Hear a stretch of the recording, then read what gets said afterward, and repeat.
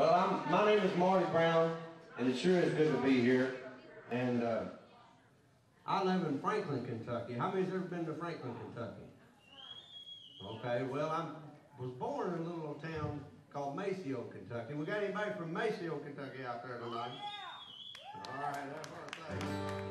But I'm proud to be here. This is my brother Mike Brown on the harmonica here.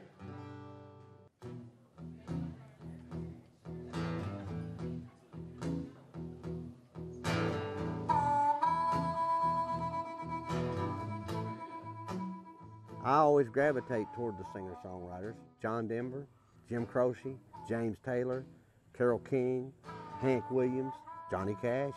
They didn't write all their songs, but most of them they did. You don't just have something to sing, you got something to say. On my albums, on MCA Records, I always put on the end of the album, and I'll do with this new album when it comes out. I always put on there, if you'll read in the liner notes, it says, God is the creator. I only hold the pen.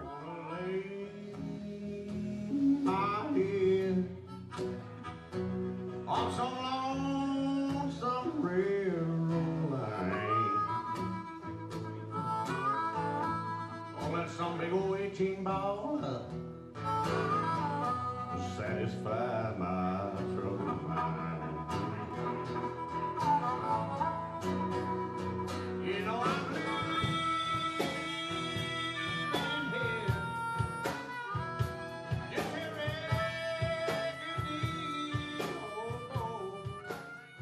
He can still sing. I think he sings better than he did when he was in the 90s. His voice is more full and rich, and he's just experienced so much more, than when he was in his 20s. And people connect with that. He's just a good old country boy, but when he gets on that stage, it's like there's just an inner spirit that just takes over him. And when he sings, everybody can't do that. It's just something, it's a gift from God, it really is. And that's what he should be doing. When the rain's blowing in your face and the whole world is on your case, I would offer you a warm embrace to make you feel my love.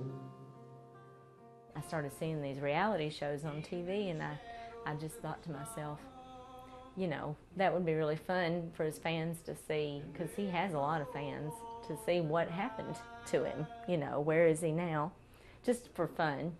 And I found out America's Got Talent was in Nashville holding auditions, and I called down to Nashville, and they had it, and I just went ahead and signed Marty up for America's Got Talent. And then I called him, and I said, what are you doing today? He said, oh, I'm writing a song. I said, well, I'm going to Nashville. Why don't you come with me? And he said, well, I'll bring my guitar. So he got in the car, and we drove to Nashville, and we sat down. I thought, well, I better feed him first. So we sat down to the table, and he looked at me, and he said, what are you doing in Nashville today? And I said, it's not me, it's you. I said, you're going to go do America's Got Talent. He said, I'm going to do what? I said, and I've already signed you up, so you're going. And he said, do you really think I can do it? I said, what? Do I think you can do it? I said, of course you can. He beat out 5,000 people out of that first audition.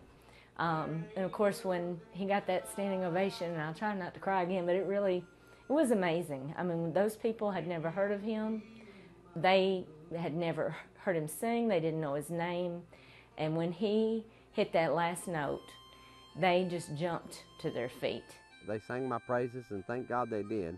I didn't want to let my wife down, because she had went to the trouble of tricking me and setting all this stuff up. I mean, if it wasn't for her, I'd still be writing songs and laying towel. My wife had stirred up a hornet's nest and got all this attention. That video has got like 6 million views online, And when you get that many views online, well, the big dogs start knocking. I've got Keith Stegall.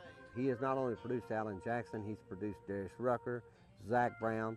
He's a great songwriter in his own right, and he is just a little genius when it comes to producing records. He slipped into the bluebird, perched underneath his picture, sipped his crown and coke like king upon his throne. I was swimming in tequila, trying to drown some demons. One of the songs that we recorded was co-written by Tom Douglas, which it's interesting the way things intersect and connect. But Marty was in my office a couple of weeks ago, and he said, "I've been writing with Tom Douglas." It's basically the story of writers up and down Music Road. And it just feels really timely because we're losing so much of the heritage of 16th Avenue with all this construction and stuff going on. And he got it. He understood it and went, "This is a pretty cool song." So that's why we recorded that. You were born to write the song, only you can tell. La, da, da, da, da. And I drove down 16th Avenue, the evening shadows fall, stop at a red light and almost like a dream. I watched the glow come and go, queens and kings of Music Row. La, da, da, da, da.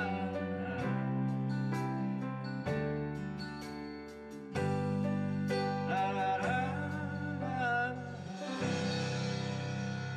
I knew he had that spark. I knew he had that thing that's different, that sets everybody else apart. But I just didn't realize how other people felt on the other end, how they experienced that. And I think that's what drives me to keep going. It is still for him, because that is what he should be doing. And most great artists that I've worked with, they all have that one, they have that piece of it, you know, that connects with you. And he has that very naturally, I think. Success to him is writing a great song and performing it. If the other stuff happens with it, then wow, but that's where he comes from, and he's dedicated and also extraordinarily talented.